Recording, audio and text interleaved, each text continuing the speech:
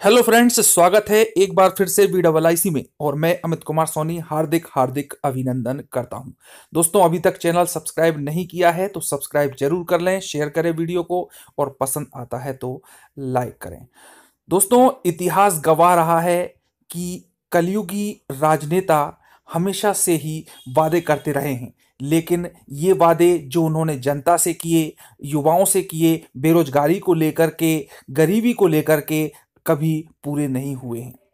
दोस्तों, जनता अच्छी तरह से जानती है, युवा जो कि पढ़े लिखे हैं इस समय काफी अच्छे तरह से समझते हैं कि राजनेता और शासक जो भी वादे करते हैं उनमें झूठ का तत्व बहुत अधिक मात्रा में मिला हुआ रहता है। मात्र जुमलेबाजी करना और हवाई किले बनाना इनका स्वभाव हो गया है। और खासकर यदि हम अपने मध्य प्रदेश की बात करें तो यहाँ पर जो मंत्री परिषद है सभी जुमलेबाज नजर आता है।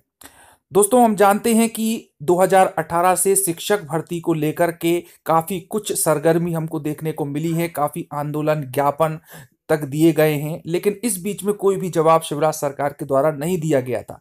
लेकिन मध्य प्रदेश के जो शिक्षित युवा हैं, जो टीचर बनने जा रहे हैं और जिनका चयन हो चुका है, उनमें थोड़ी सी खुशी इस बात से आई है कि पहली बार जब हाल ही में एक 5 सदस्यीय प्रतिनिधिमंडल शिवराज जी से मिला तो उन्होंने उनके बारे में पॉजिटिव बयान दिया, पॉजिटिव कहा। लेकिन चूंकि दोस्तों ये बिल्कुल बात पचाना मध्य प्रदेश के युवाओं के लिए हजम होने वाली नहीं है, काफी कुछ संशय हैं, काफी कुछ आशंकाएं हैं और कई लोगों ने इसको ट्रोल भी किया है, इस पर नेगेटिव कमेंट्स भी किए हैं कि ये तो केवल एक वादा हो सकता है और ऐसे वादे तो शिवराज जी पहले भी कर चुके हैं। तो दोस्तों, आखिर विश्वास क्यों नहीं कर पा रहे हैं मध्य प्रदेश के युवा, शिक्षित युवा शिवराज जी के वादे पर, जो कि उन्होंने मीडिया के सामने किया है कि मामा जी ही सब कुछ करेंगे, आप लोग चिंता ना करें। तो आइए दोस्तों, हम थोड़ी सी उसके बारे में एक छोटी सी जो वीडियो क्लिप है वो मैं आप लोगों को बता देता हूं। उसके बाद जो भी बड़े बड़े वादे इस शिक्षक भर्ती को लेकर के राजनेताओं ने किए हों, चाहे वो सिंधिया जी हों, चाहे हमारे शिक्षा मंत्री हों, चाहे मुख्यमंत्री शिवराज सिंह चौहान हो, तो उन वादों का आखिर क्या हुआ, इसकी भी छोटी छोटी वीडियो क्लिप्स के माध्यम से मैं बताने का प्रयास करूंगा। फिर देश के युवा ही निर्णय करेंगे कि इसमें कितनी सच्चाई है और क्या ये वाकई में जो वादा है वो सत्य होगा या नहीं। इसके बाद डॉक्टर नीरज कौल। ठीक है, माननीय मामा जी, आपका बहुत बहुत धन्यवाद करते हैं कि हमारी शिक्षा भर्ती आपने निकाली थी, बहुत अच्छे से निकाली। मैं करूंगा, चिंता मत करो, मुझे भरोसा है आप पूरा करेंगे। बाकी सबसे भी कर दो मामा से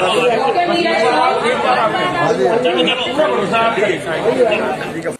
दोस्तों, जैसे ही मामा जी ने कहा कि मामा जी कहेंगे और कह दो सभी लोगों से कि शिक्षक भर्ती पूरी होगी, चिंता करने की कोई भी बात नहीं है, लोगों में अत्यंत उल्लास भर गया, हर्षो उल्लास से फूल पड़े, अत्यंत खुश हो गए। और अगले दिन ही आज जो है समाचार पत्रों में एक बहुत ही प्रमुखता से, वेब समाचारों में, न्यूज़पेपर्स में, टीवी चैनल्स पर सभी जगह उनके इस बयान की बाढ़ आ गई कि अब तो शिक्षक भर्ती पूरी हो ही जाएगी। दोस्तों, लेकिन फिर भी मध्य प्रदेश का युवा इस पर विश्वास नहीं कर रहा है। तो आइए दोस्तों, देखते हैं कि क्या क्या इसमें संशय की बातें हैं, क्यों घबराहट है लोगों में कि ये वादा सत्य होगा या नहीं। देखिए दोस्तों, ये पत्रिका.com में प्रमुखता से ये न्यूज दी गई है और उसमें कारण भी काफी बताए गए हैं। तो दोस्तों, मध्य प्रदेश के चयनित शिक्षकों की नियुक्ति को लेकर जल्द ही रास्ता साफ होने जा रहा है। दरअसल मध्य प्रदेश के मुख्यमंत्री शिवराज सिंह चौहान ने एक आयोजन के दौरान चयनित शिक्षकों को लेकर वादा करते हुए कहा है कि मामा जल्द ही नियुक्ति देंगे, भरोसा रखिए। लेकिन यहां पर थोड़ी सी संशय की स्थिति बनी हुई है। जब एमपी तक चैनल ने प्रतिनिधियों की बैठक ली तो उसमें पोर्टल अपडेट होने की बात उन्होंने कही। तो क्या है वो बात, तो सुने कि इस संबंध में मध्य प्रदेश के एक चयनित शिक्षक प्रदीप त्रिपाठी ने बताया कि सीएम शिवराज के द्वारा इस तरह का वादा करना खुशी की बात तो है, लेकिन जब तक पोर्टल अपडेट नहीं होता और वेरिफिकेशन चालू नहीं होता है तब तक खुशी मनाना जल्दी होगा। ऐसे में जब तक ये व्यवस्था शुरू नहीं होती तब तक हम सरकार से अपील करते रहेंगे। दोस्तों, आगे जो शिक्षा मंत्री का बयान आया था तो उसके बारे में कहा गया है कि चयनित शिक्षकों के संबंध में आश्वासन देते हुए कह चुके हैं कि नए सत्र में नियुक्ति कर दी जाएगी। लेकिन हमारा सवाल यह है कि सरकार ये और स्पष्ट कर दे कि नया सत्र सरकार के मुताबिक कौन से माह से शुरू होगा, मार्च, अप्रैल, मई या जून, ताकि हमें इस बात की पूरी तरह से संतुष्टि हो सके। आगे पत्रिका में लिखते हैं कि चयन के बाद भी दर दर भटक रहे हैं 30,594 शिक्षक। आपको बता दें कि मध्य प्रदेश में इस समय 30,594 शिक्षक प्रतियोगी परीक्षा में चयन होने के बाद से दर दर भटक रहे हैं। कहने को ये लोग सरकारी नौकरी की दहलीज पर खड़े हैं, लेकिन उनके विषय में एक्शन लेने वाला कोई भी नहीं है। प्रदेश में उच्च माध्यमिक और माध्यमिक शिक्षक पात्रता परीक्षा पास करने वाले सरकार की उपेक्षा के कारण 2 साल से नियुक्ति के इंतजार में हैं। चयनित अभ्यर्थियों ने जनवरी माह में बनी प्रक्रिया पूरी कर नियुक्ति देने की मांग उठाई थी। दोस्तों, कई बार मांग उठा चुके हैं ज्ञापन के माध्यम से, आंदोलनों के माध्यम से, लेकिन कोरोना संक्रमण की रोकथाम के चलते यह व्यवस्था विफल हो गई। दोस्तों, जैसा कि पता है कि वेरिफिकेशन स्टार्ट बीच में हुआ था और फिर उसको बंद कर दिया गया। इस पर चयनित शिक्षकों को निराशा ही हाथ लगी है। तो इसलिए कह सकते हैं कि कुछ विश्वास कर पाना अभी बिल्कुल भी निश्चित नहीं है। इतना ज्यादा खुश होने की आवश्यकता अभी नहीं है। दोस्तों, आगे है कि इतने समय से अटक रहा मामला। पिछली बार शिवराज सरकार के दौरान भर्ती निकली थी। इसके बाद प्रदेश में कमलनाथ सरकार बनी, जिस दौरान परीक्षाएं ली गईं, लेकिन इसके बाद एक बार फिर 2020 में शिवराज सरकार बनी। उसमें रिजल्ट घोषित किए गए, लेकिन तब से लेकर अब तक बड़ी संख्या में शिक्षकों को नियुक्ति नहीं मिली। वहीं दूसरी तरफ प्रदेश के हजारों स्कूलों में 2 सालों से शिक्षकों की कमी से जूझना पड़ रहा है। ये शिक्षक बच्चों के साथ ही अपने भविष्य के लिए भी मुख्यमंत्री से जल्द ही नियुक्ति की प्रक्रिया शुरू करने की मांग कर रहे हैं, क्योंकि नियुक्ति प्रक्रिया कब शुरू होगी इसके लिए अब तक कोई भी स्पष्ट सूचना सामने आती हुई नजर नहीं आती है। लेकिन अभी हाल ही में जो सीएम ने वादा किया है, तो इस वादे के साथ शिक्षकों में अब उम्मीद की अलख जगी है। दोस्तों, अब हम बात कर लेते हैं मध्य प्रदेश के उन 3 दिग्गज नेताओं की, जिनको कि इस शिक्षक भर्ती के केंद्र में मध्य प्रदेश के युवाओं ने रखा है और सबसे ज्यादा ज्ञापन और आंदोलन किए हैं उन्हीं की आंखें खोलने के लिए। तो वो है दोस्तों, सबसे पहले तो शिवराज सिंह जी चौहान, दूसरे हैं सिंधिया जी, ज्योतिरादित्य सिंधिया जी, और उसके बाद में हमारे शिक्षा मंत्री परमार जी।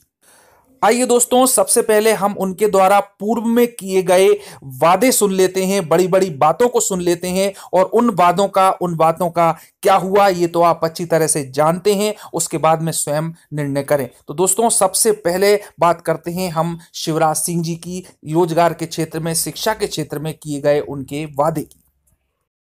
और आज मैं कह रहा हूं, चाहे वो शिक्षक भर्ती हो या पुलिस की भर्ती हो, जल्दी मैंने निर्देश दे दिए हैं, भर्ती की प्रक्रिया प्रारंभ कर दी जाएगी, ताकि हम बाकी बेरोजगार नौजवानों को भी रोजगार के दूसरे रास्ते खोज सके। ये मेरे निर्देश जारी हो गए, जल्दी प्रक्रिया प्रारंभ हो रही है। ये बात सच है, मैं खुद कह रहा हूं। इसमें शिवराज जी कह रहे हैं कि मैं खुद कह रहा हूं कि पूरी भर्ती प्रक्रियाएं चालू हो चुकी हैं। दोस्तों, हमें तो दिखाई नहीं देती कि कहां पर चालू हो चुकी हैं, क्या पता हवा में चल रही हैं या केवल उनके जुमलों में ही ये चीज नजर आ रही है। अब दोस्तों, जुमला नंबर 2, जबकि उनको चुनाव जीतना था, अभी मध्यावधि चुनाव हुए थे, उस समय की ये वीडियो क्लिप है, जब उन्होंने घोषणा की थी कि पहले मुझे परमानेंट मुख्यमंत्री तो बन जाने दो, और जैसे ही मैं बनूंगा मैं सब लोगों को रोजगार दे दूंगा, शिक्षक भर्ती पूरी कर दूंगा, पुलिस विभाग, सभी विभागों में युवाओं को रोजगार दे दूंगा।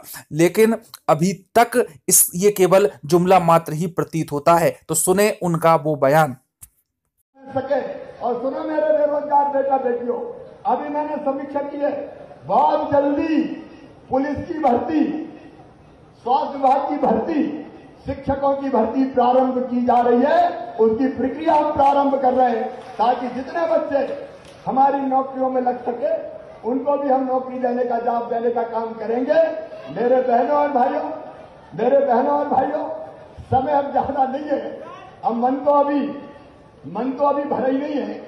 इच्छा होती है कि आपके बीच में ही आज बड़ौद में ही रह जाऊं, लेकिन कल सवेरे विधानसभा है और इसलिए मुझे लौटना पड़ेगा। नहीं मैं तो बाय रोड भी चला जाता, लेकिन मेरा मन भी नहीं भरा। आपका भरा कि नहीं भरा? अरे जोर से बताओ, भरा कि नहीं? तो एक बार फिर, आज तो देर रात हो गई, लेकिन जल्दी आऊंगा तब विस्तार से चर्चा करेंगे। लेकिन मेरे बहनों और भाइयों, अंतिम बात है, ये सारे काम मैं तब करूंगा जब मैं मुख्यमंत्री परमानेंट बन जाऊंगा। अभी मैं टेम्परेरी मुख्यमंत्री हूं। अगर ये सीटें उपचुनाव की नहीं जीती तो ये मुख्यमंत्री बस टेम्परेरी रह जाएगा। आप बताओ, मामा को परमानेंट मुख्यमंत्री होना चाहिए कि नहीं? अरे जोर से बताओ, सब होना चाहिए कि नहीं? अब तो मामा जी परमानेंट मुख्यमंत्री हो गए हैं। अब तो आप इन युवाओं की सुन लें, उनको रोजगार तो दें, शिक्षक भर्ती को पूरी करें और भी जो भी पोस्ट निकालना है उन पर जल्द से जल्द नियुक्ति प्रक्रिया को स्टार्ट करें। दोस्तों, अब हम बात कर लेते हैं हमारे नेताजी, धरती पलट, सत्ता पलट नेता ज्योतिरादित्य सिंधिया जी के बारे में। उनसे भी जब प्रतिनिधि मंडल और इसके पूर्व में कई सारे ज्ञापन दिए तो उन्होंने भी बड़े बड़े वादे किए और अब उनका कहीं भी पता नहीं है और ना ही वो ढाल बन पाए ना ही वो तलवार बन पाए। उनके भी वादे सुन लें। मुझे मालूम है और आप लोग अलग श्रेणी में हो, उस श्रेणी में नहीं हो, वो सब मैं समझता हूँ।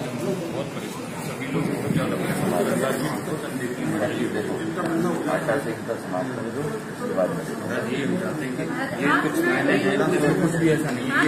इसका वीडियो हमारे लिए जारी कर दें जिससे हम पूरी तरह से चुनावी माहौल में आपके घर के लिए लड़ सकें। क्योंकि आज हम सब आश्वस्त हो जाएंगे सर आपके। कुछ ऐसा बोल दीजिए महाराज जी, जो आपको वीडियो हमारे लिए जारी कर दें। मैं देखो, मेरी आदत है, मैं उन नेताओं में से नहीं हूँ जो बोलने के लिए बोल दूँ। मैं कमलनाथ या दिग्विजय सिंह नहीं, इस पर मुझे अध्ययन करने दो। मैं शिवराज सिंह जी से ही बात करूँ, तभी मैं महाराज क्या है 2 साल से जीवन रुका हुआ है। मुझे मालूम है, पर अभी आचार संहिता में तो वैसे भी सर हम भी नहीं किया है। 1 महीना आप थोड़ा इंतजार कर लो, उसके बाद में सर बिल्कुल इंतजार। दोस्तों, यहां पर आचार संहिता का बहाना बना करके उसको टाल दिया गया और झूठा आश्वासन दे दिया गया। अब एक और क्लिप देखें। महाराज क्या हो गया महाराज? हम लोग जो मालूम है, मैं मिल गया हूँ चयनित शिक्षकों का। सर महाराज सुनिए, महाराज आप भी करवा सकते हो, जो कुछ करवा सकते हो। एक कंफ्यूजन हो रहा है कि हमको अतिथि समझा जा रहा है। नहीं, मैं समझ गया, मैं समझ गया। अरे भाई, मैं समझ गया, आप लोग 30,000 हो, आप अलग हो। संगठन आपके साथ है, 30,000 परिवार है। दोस्तों, अब जो वीडियो क्लिप में आप लोगों को बताने जा रहा हूं वो है महाज्ञानी, महाविद्वान हमारे शिक्षा मंत्री इंदर सिंह जी परमार, जो कि कोर्ट केसेस के समाप्त होने की रट्टी लगाए बैठे हुए हैं और हर जगह पर उनका केवल एक ही बयान रहता है। तो सुने दोस्तों उनकी भी पुरानी क्लिप।